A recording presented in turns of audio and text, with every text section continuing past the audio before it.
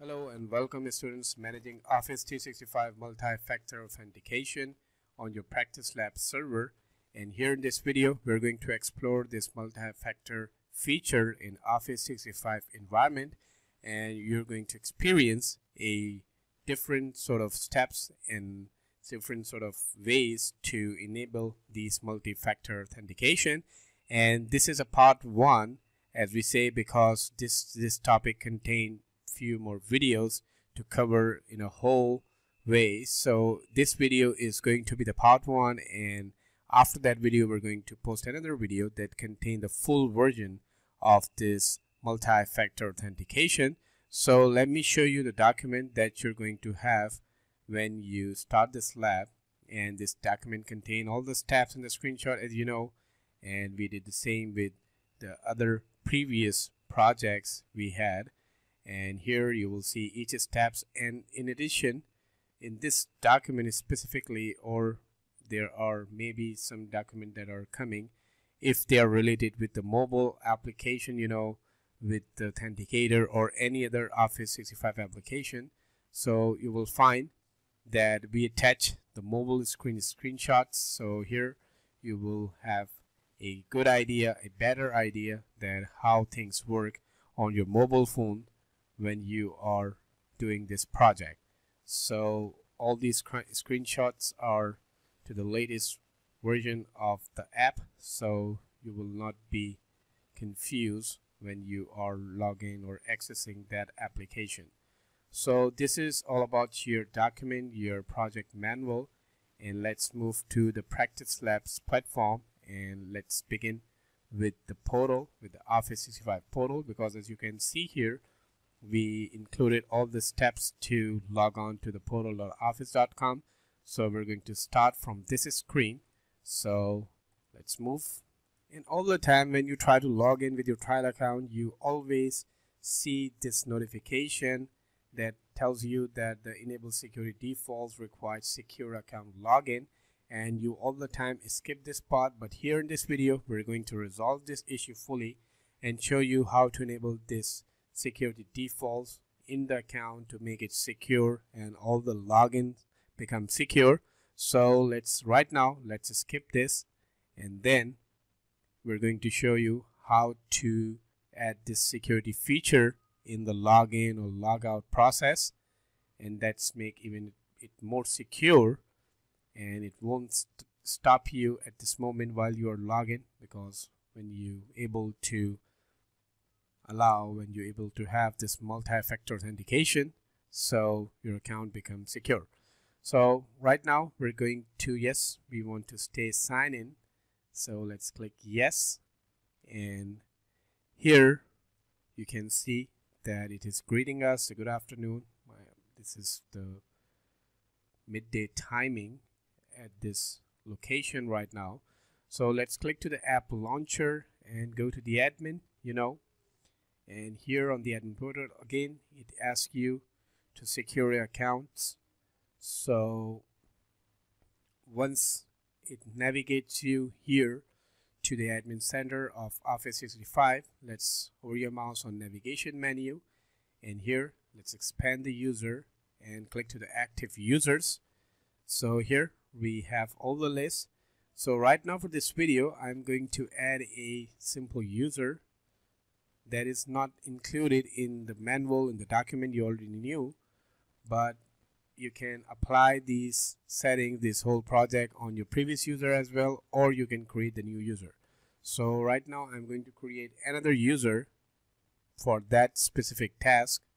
Now there you go, the user is created and it's GSST4. And what we're going to do here in this video, let's click to this navigation menu and click to show all, and here let's click to the settings, and then we're going to click to the org setting, the organizational settings, and here you have bunch of features and bunch of services that you can add within your domain. So right now let's scroll down and find out what the multi-factor authentication. So if you're having trouble in scrolling down and searching, you can type here the multi-factor and it will pop up, it will show on the recommended, the best suggested, then you can click to go on. Then once you click to the multi-factor authentication, you will see this fly out. So let's click to configure multi-factor authentication. And then again, it required some security login. And all the time, when you totally add this multi-factor authentication, so it won't stop you, it won't ask you on such steps. Maybe it will ask for the approval from your mobile device, but it will not require these things. Now here, this is the new account that we just created, and here you can see the multi-factor authentication status is disabled. So let's click to that account, and here let's click to enable. And when you enable the multi-factor authentication, you will see this successful message that tells us that thing is enabled but haven't been enforced or it's not working. Then you should switch to the service settings, and this is quite interesting because here in this pod, under this methods available to the user, if you left a check on this text message to the phone or text or verification code from mobile app or hardware token, so what's going to happen that you must provide your mobile phone number on this multi-factor authentication feature, and then you will get some SMS and it will provide you some OTP, one-time password, and you have to type that password here in the Microsoft Office 365 login. Then it will record that number to your account, and in this way your mobile device is registered to the account. Well, if you leave the check here on notification through mobile app, so what's going to happen that whenever you try to log into your Office 365 account, you will have a notification, a kind of permission, and you have to approve if you want to log in to your account. So this adds the security layer in your login process, because every time if there is an attempt of login to the Office 365 domain, you will always have some permission, some alert, some notification on your mobile phone where you have the app, the Microsoft Authenticator app.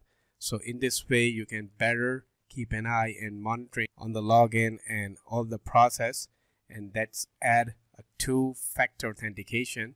So right now for this specific video, we're going to go with this notification through mobile app, and here you can also define the days for the trusted devices. So if you make it 10 days, so that for the 10 days you will have the notification on your phone, and after 10 days your phone becomes untrusted.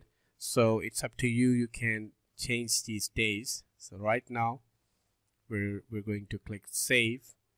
Well, when it's saved, then we'll proceed to the task, the specific project that we're going to cover here in this video. So let's click to the save, and it's taking time, right? Okay, so the update's successful, and let's close it.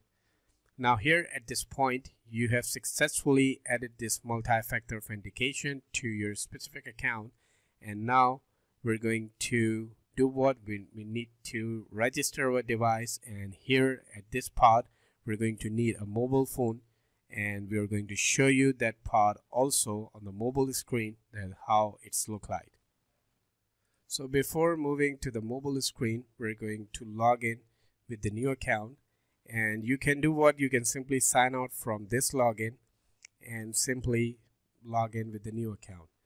But here I'm going to do what I'm going to open a private browser window here, and I will use that window to log into the new account.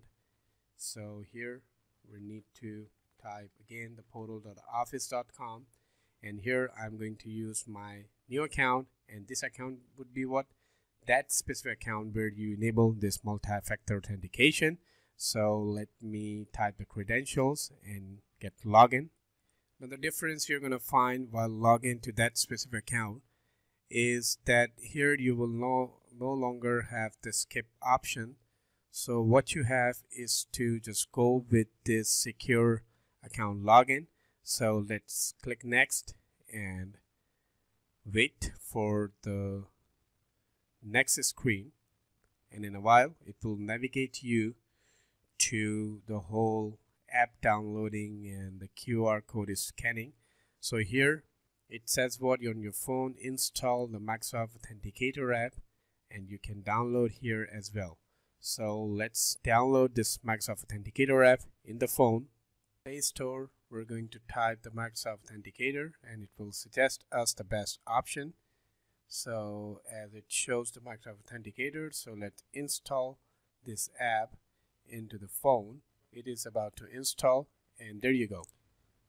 Now after installing, click next, and here it says set up your account, so click next. And here at this moment we're going to scan the QR code. So here we're going to scan this QR code, and after that it will take a while to register your account on the mobile app. And so this is the account that we want to add.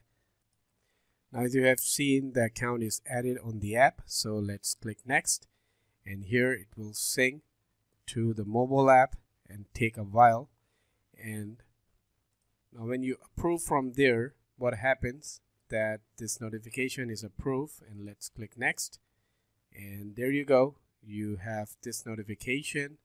Then click to done. So what's gonna happen whenever you log into your Office 365 account where the multi-factor authentication is enabled, what's going to happen, you will have a notification on your phone, and when you approve from your phone, so it allows to log into your Office 365 account. That's all about this multi-factor authentication. So here you can see that we are successfully logged into our Office 365 account.